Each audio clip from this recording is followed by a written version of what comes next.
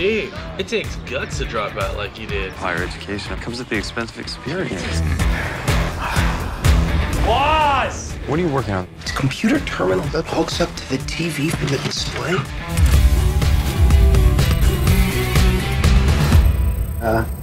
Steve? Wow. These are state of the art. Nobody's making anything like this. All right, okay. Welcome to Apple Computer. Is this everything? Startup. I think we should start with around 90 grand. Could you repeat that? If you'll have me aboard.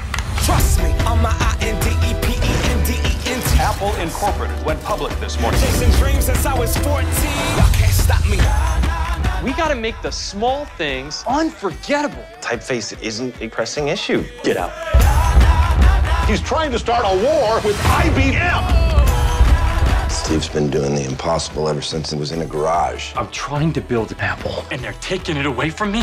If you keep heading down this path, I will not protect you. It's a blatant ripoff. I'm gonna sue you for every cent. You are your own worst enemy.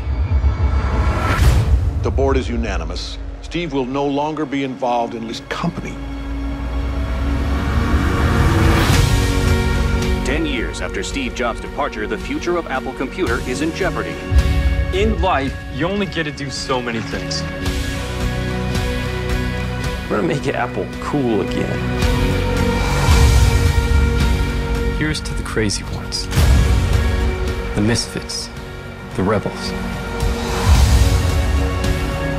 Because the people who are crazy enough to think they can change the world are the ones who do.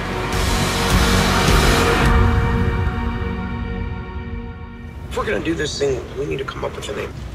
Apple. That is so much better than phaser beam computers.